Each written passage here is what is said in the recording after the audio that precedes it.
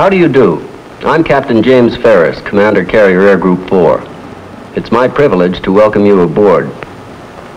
The film you are about to see is concerned with two principal factors in the carrier landing equation: the pilot and the landing signal officer.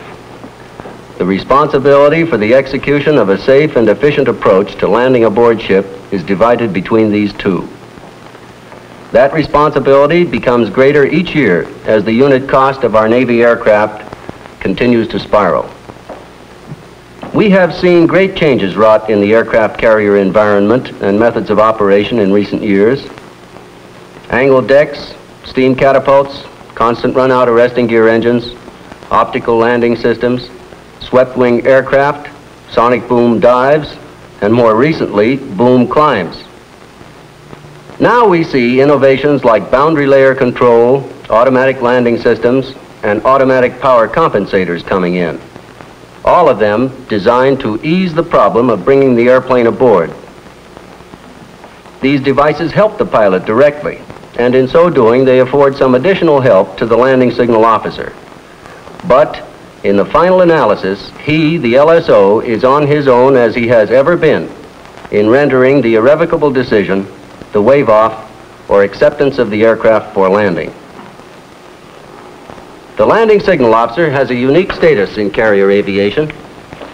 During my years as an active carrier pilot, I have conducted a running skirmish with many of them. But underneath the veneer of needling and jocularity and sometimes damaged pride, there has always been a heavy vein of respect for this man, this pilot, this landing signal officer. I can remember when the average LSO was the practitioner of an art as black and mysterious as alchemy itself. He needed no steeping in the laws of physics and aerodynamics. He was, as often as not, an officer with a limited span in the Navy. Some were not even aviators. Korea taught us many lessons, not the least important of which was that our supply of LSOs was short indeed. The paradox was that there was no lack of awareness on the part of senior officers to the importance of the job. We just drifted into the situation. Beginning around 1954, the first concrete steps toward establishment of a solid nucleus of LSOs composed of career officers was made. Since that time, it has been clear to any qualified observer that the ranks of LSOs in the carrier Navy today are made up of the best motivated, most skillful, and most career-minded aviators available.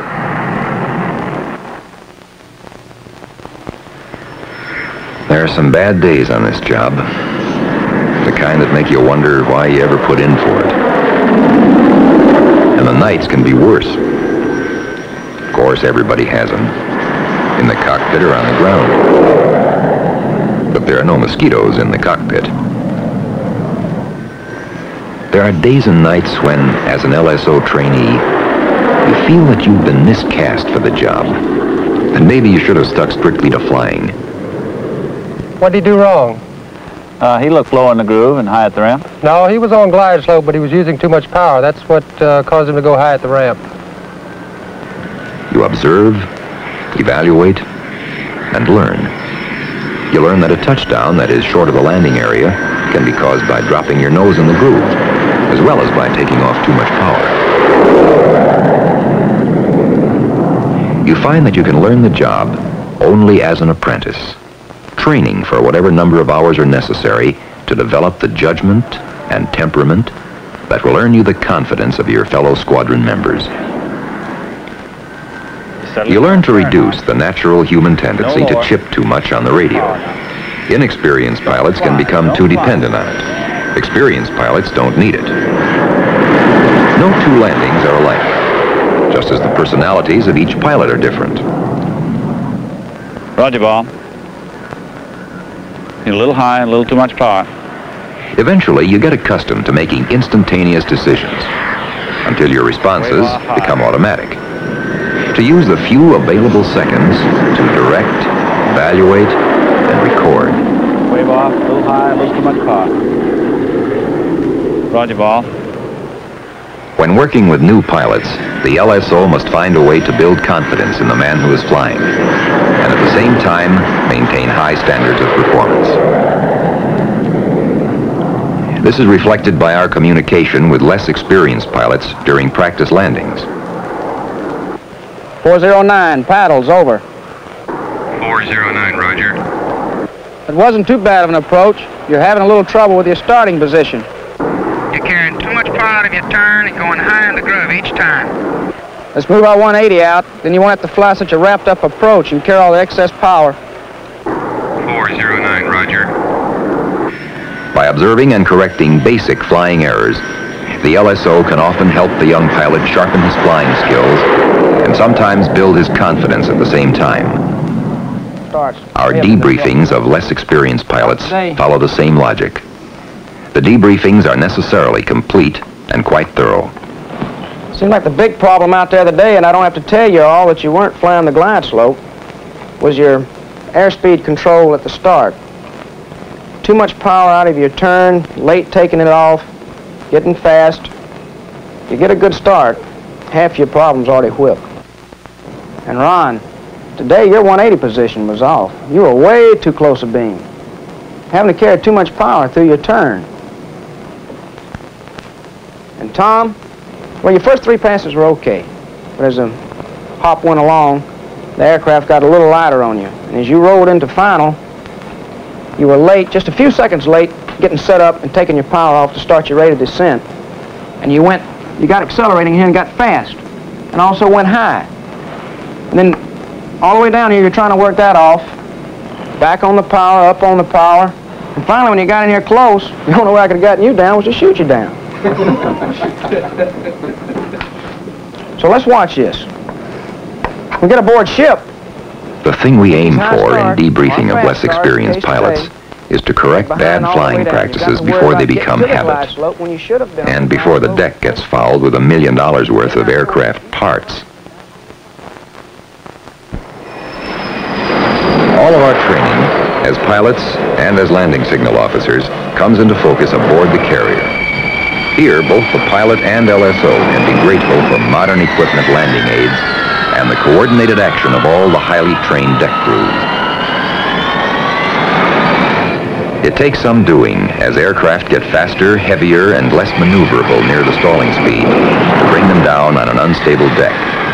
The margin for error is narrowing, and we need all the electronic and mechanical aids available. The angled deck itself provides for a safer landing strip, with the island and parked aircraft well out of the way. With the Pilot Landing Aid television, or PLAT system, pilots and LSOs have a complete video and audio recording of launchings and recovery of aircraft. The PLAT system is an important landing aid to LSOs and pilots alike. On launchings, a manually operated television camera, located on the island high above the deck, videotapes each operation. Landings are also recorded by this camera, and by one of 2 television cameras mounted in the flight deck, focused up the glide path of the approaching aircraft. During recoveries, the pilot's approach is picked up by the PLAT deck cameras. His alignment and glide slope are shown by the crosshairs of the video presentation. When the hook engages the arresting cable, the controller switches to the island camera, which follows the movement of the aircraft up the deck. The complete PLAT presentation of each recovery includes the date, time, carrier number, the true approach speed of the aircraft, wave-off indicator, and wind over deck. The aircraft approach speed is obtained by the Spin 12 electronic device, operated from a platform on the island aft of Pry Fly. The Spin 12 operator keeps a radar antenna trained on the approaching aircraft as it makes its turn in the landing pattern and heads toward the carrier. Radar signals reflected from the approaching aircraft are fed into a computer and converted to a true approach speed reading. After the recovery, back in the ready room, the playback of PLAT tapes provides LSOs and pilots alike an immediate opportunity to analyze the approaches. This review provides us an invaluable aid in improving our techniques. Still another landing aid gives us additional assistance in flying the proper glide path. the Fresnel lens. The lens represents an improvement over the mirror system. Since it is more compact, it is located farther forward to allow you to see the meatball to touchdown. Brightness of the meatball can be adjusted to compensate for visibility conditions, and the lens is not affected by salt spray or sunlight reflections, as were the mirrors. The computer-controlled lens adjustment to compensate for the ship's pitch and roll and maintain a 4-degree glide path angle is a further contribution to precision landings. Proper hook-to-ramp clearance is quickly set by a remotely controlled roll angle adjustment. Landing aid instruments located directly in front of the LSO's platform include the plat presentation at the top of the panel, Spin 12 aircraft approach speed indicator, relative wind direction and wind over deck velocity indicators, meatball and datum arm intensity indicators, roll angle indicator, glide slope angle indicator adjusted to a 4-degree angle, and the UHF radio control box. Your Angels have taken their positions aft on the starboard side. The carrier speed into the wind has been adjusted to bring the wind over deck to an ideal 30 knots. Launch aircraft.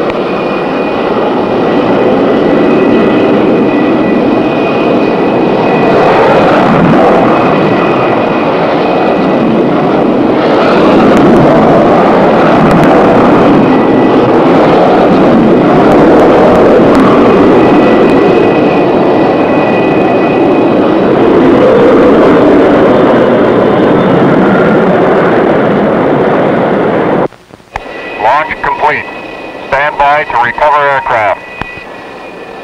Let's look at the recovery from our vantage point on the LSO's platform. The LSO and at least one assistant man the platform, wave-off switch in hand, and radio handset tuned to the land launch frequency. With the deck crew on station, we're ready to receive you on board when the air boss gives the word. Your Phantom II is in the pattern, ready to make the approach turn. Give a backwash at Charlie now. Set the gear for Phantom. The air boss has cleared you for landing. Lens and arresting gear settings for your type aircraft are being made and checked. Upon completing the turn on to final, you have about a mile, or 20 to 25 seconds to establish your angle of attack, line up and center the meatball for an okay approach. You're rolling out in the groove. Last check. All down. Get that donut on the indexer and hold it. There's the meatball. 104 meatball. Roger, ball. Get the meatball centered. Check the lineup. Donut. Meatball. Keep it going.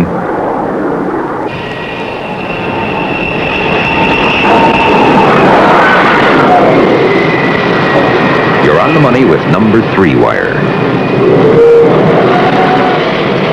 Because time could be the most critical factor in accomplishing recoveries in a wartime mission, our techniques include closely monitoring the interval between aircraft in the recovery pattern. We have found that a closely monitored pattern improves air discipline and airmanship and results in a smartly executed recovery. Since it only takes one man to completely disrupt an entire recovery pattern, we monitor his turning point as well as his altitude. Many of the corrections required on the glide slope are the direct result of errors made earlier in the approach. In judging correct power settings on the approach, we depend on both sight and sound. For instance, some engines have a characteristic pitch, like the sound of the F-4 Phantom.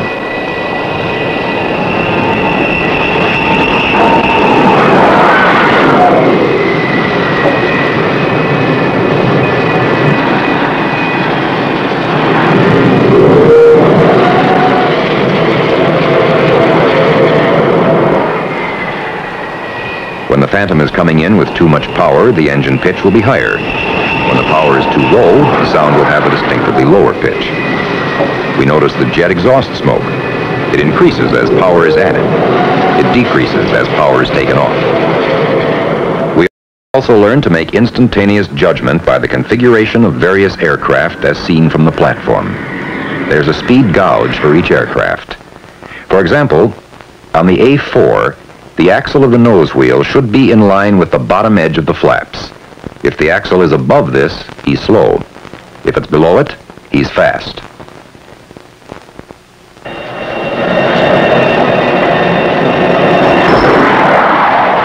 For the Phantom II, the nose wheel, as seen from the platform, should be in line with the auxiliary air doors.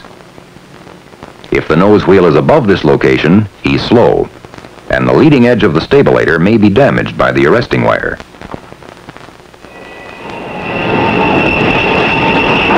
Sooner or later in a group recovery, you can count on us to hit that wave-off button.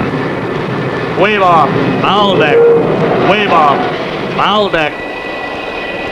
Just when you're right in the groove and set up for a perfect landing.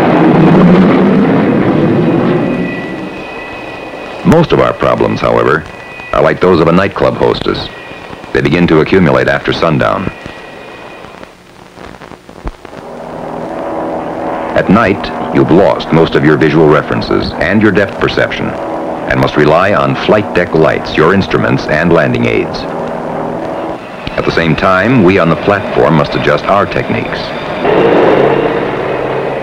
In daytime, we're accustomed to judging the glide slope with reference to the horizon. At night, we use such references as the truck lights of the destroyer stationed astern. Since we do not have the attitude references based on aircraft configuration, we must rely on what we can see, the exterior lights from your aircraft and your approach lights. They provide an indication of your approach speed, which can be cross-checked with spin 12. Location of your aircraft lights during the approach can also aid the experienced LSO in judging your speed and attitude. For example, on the A1, we should be able to see the white tail light during your approach. If it is not visible, you're probably too slow. On the S2, the two red lights should appear as one during the approach. If there is a separation between the two, he is slow.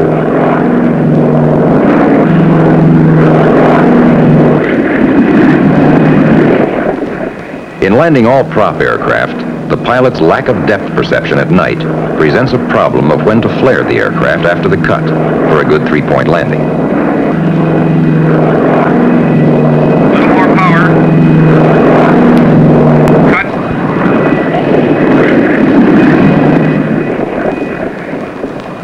Nearly always in a night recovery, you get more wave-offs.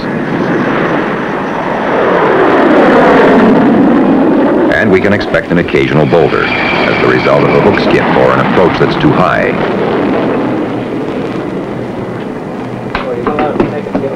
As always, after each group recovery, day or night, comes those jolly sessions known as the squadron debriefings by the LSO.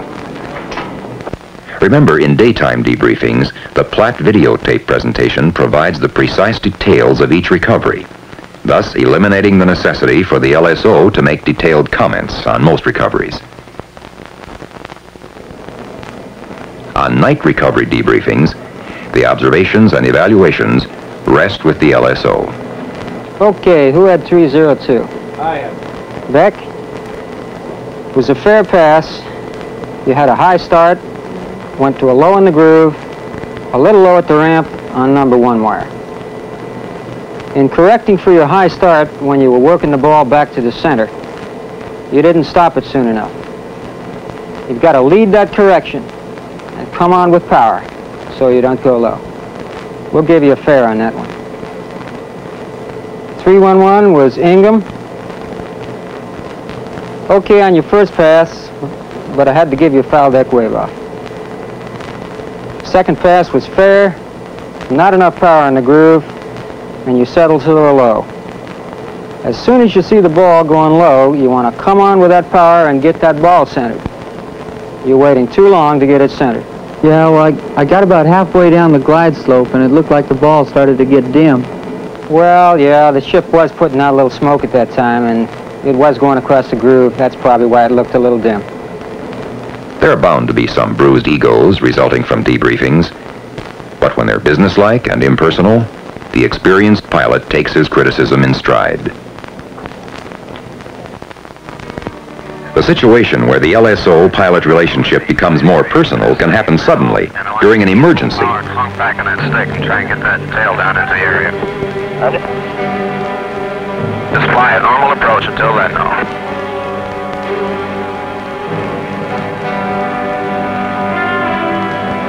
A little bit of power. That's it. Keep up.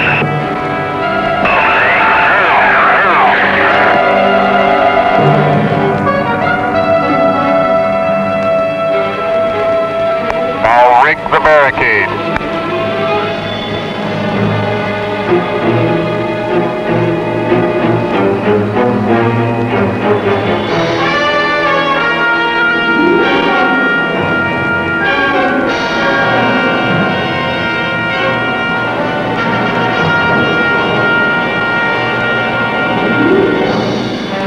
Here, the pilot and the LSO work together even more closely as a team. 1-2, this is paddles again. Don't get hypnotized with looking at this barricade. Now keep that normal scan going. It's the only way you can guarantee yourself a successful engagement.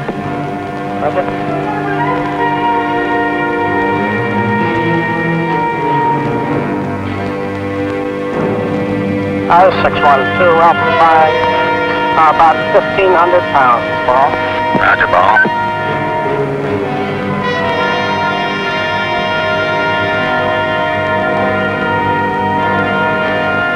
You're looking real good. You got a center ball now?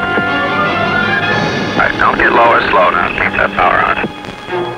You're looking good. Don't go high. You're looking real good. Hang in there. Pull it up to us. That's good. You're looking good. Now, cut.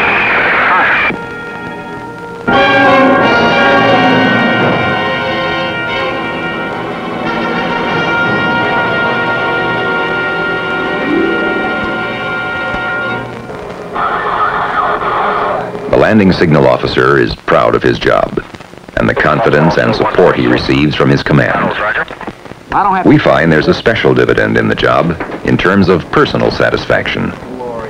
But there's a plus factor in the LSO job that makes it attractive to most of us.